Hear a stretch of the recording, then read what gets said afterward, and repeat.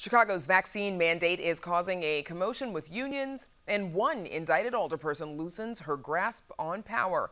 All that and more with our Spotlight Politics team. Welcome back, Amanda Vinicky, Heather Sharon, and Paris Schutz. We've got the whole team. So Mayor Lightfoot made good on her promise earlier this week on mandating vaccinations for city workers. Take a look.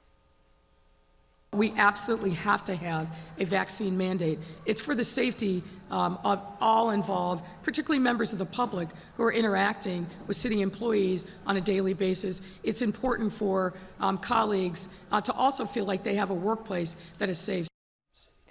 And in response, according to the Chicago Sun-Times, FOP President John Catanzara Jr. said in part, get ready for this, quote, "This has literally lit a bomb underneath the membership. We're in America, goddammit. We don't want to be forced to do anything, period. This ain't Nazi effing Germany." That's a quote from the Chicago Sun-Times If today. he hadn't pulled out of our show last night, maybe he would have said that He could have said that right here on Chicago Tonight. So, Heather, let's start with you. Clearly, tensions are high around this vaccine mandate. The mayor announced it today via a press release, but aren't negotiations with some various unions still ongoing? They are, and typically Mayor Lightfoot has been very close to unions, not the police union, but the Chicago Federation of Labor has frequently stood with her at COVID-19 related events and praised her leadership. They didn't do that today. They pushed back on this vaccine mandate, which comes without a bargained agreement between the city and its union represented employees, which is what is causing a lot of this controversy.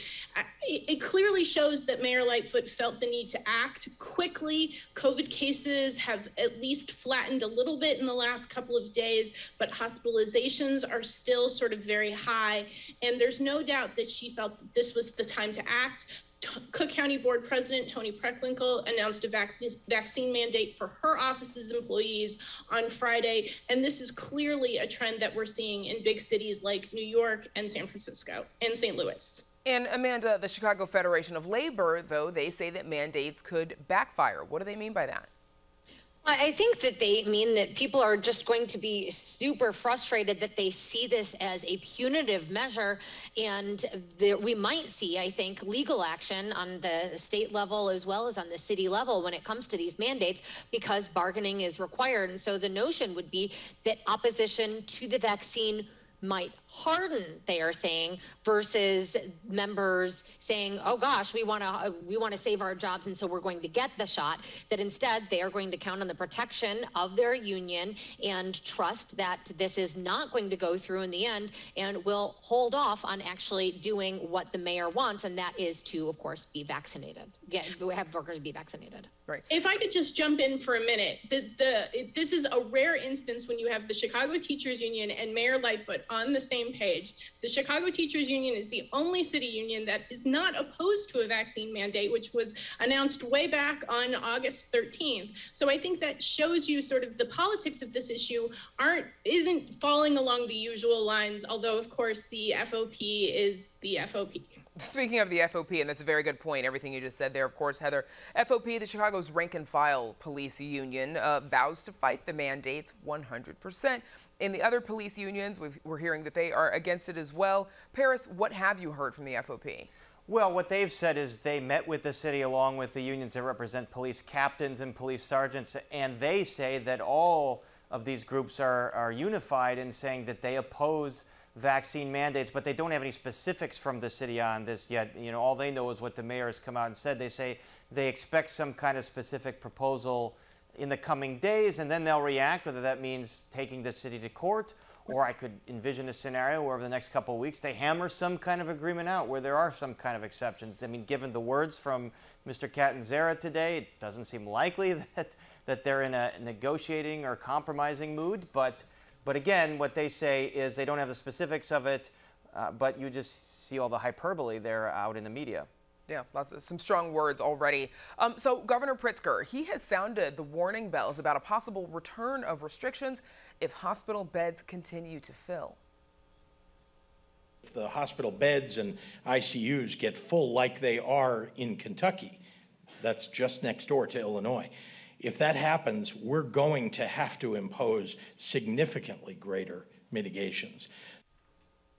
So, Amanda, you know, the governor's dire warnings are ringing out, but we're still hearing that AFSCME is also pushing back against the state vaccine mandates. What's going on? So we've got two things here, first of which would be any sort of mitigations that would apply to anybody and everybody. The governor talks about having a menu of options on the table, but he's also frequently said that this is different than when we saw restrictions that required businesses to either close or to really have narrow events, because now a vaccine is available. And so we don't yet know what that could look like. Might it be testing measures or vaccine requirements or what? We don't quite know what sort of measures he is looking at there. So you have that on one hand.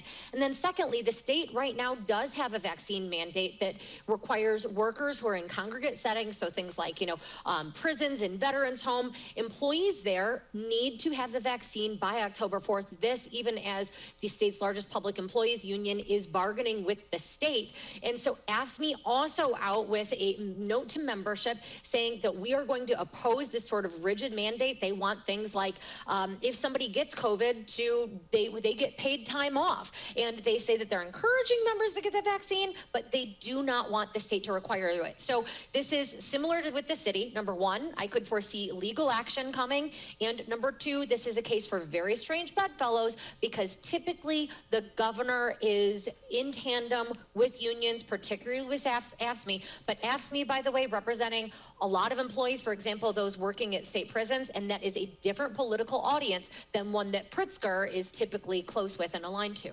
Okay, so let's get into city politics a little bit. Indicted alderperson Carrie Austin stepping down as chair of a city council committee.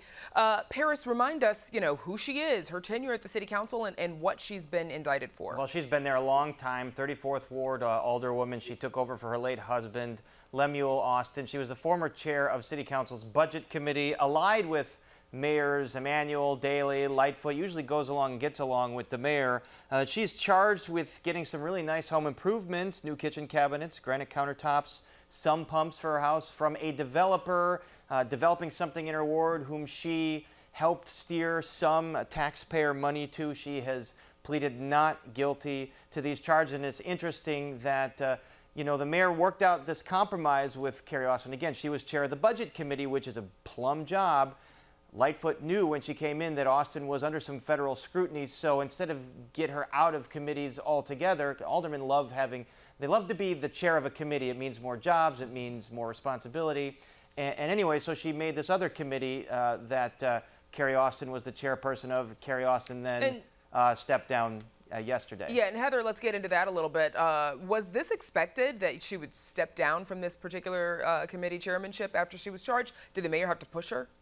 Well, it's a little bit unclear to me, because the mayor said on Monday that she was talking to Alderman Austin, but she stopped far short of demanding Austin's resignation. And we know what it sounds like when Mayor Lightfoot tells somebody to resign, because she's done it repeatedly with Alderman Ed Burke, who of course is also under federal indictment. And she didn't do that with Alderman Austin, who has been a reliable vote for her budget and other crucial programs.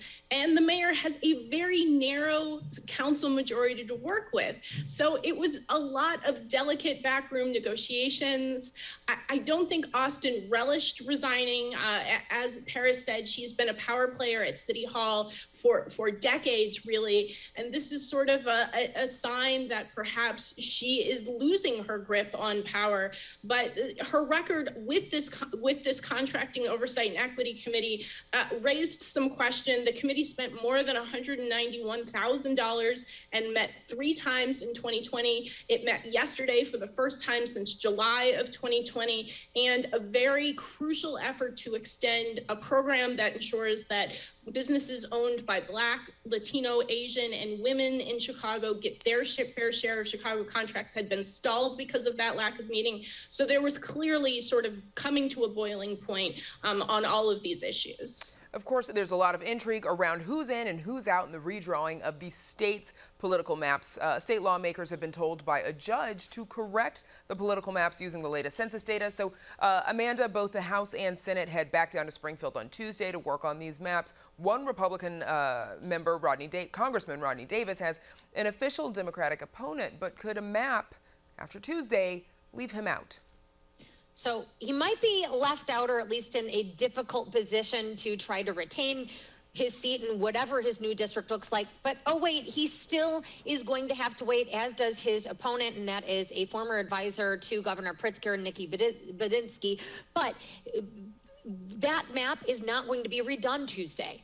People looking to go to D.C. to represent Illinois in Congress, well, they've got to wait. The state has not, the Democrats who control the General Assembly aren't even touching that yet. Instead, they appear to be sort of taking very closely this warning from a federal judge who says, hey, wait, you erred in the initial draw of the map that relied on survey data versus actual census results, so go back at it. It is unclear whether whatever happens Tuesday, and this again will be a map drawn by Democrats. They're holding hearings starting tomorrow, actually, where they want members of the public to weigh in, which is really sort of a silly exercise. Members of the public have long made their demands.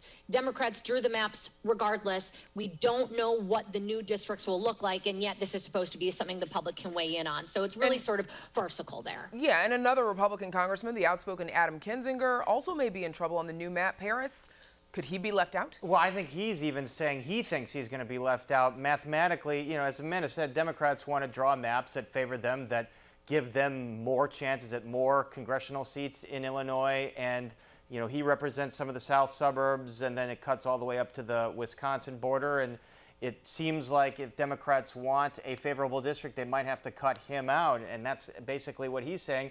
And he's saying, like, he's at peace. You know, he doesn't know what he wants to do next. He's going to continue his crusade to try and fix what he sees as wrong with his own party, the GOP, and their drift toward Trump. There's talk he might run for Senate. That would be difficult because he's not very popular among Republicans, so it'd be tough for him in a primaries, and also if he runs for governor. So I think it's wide open.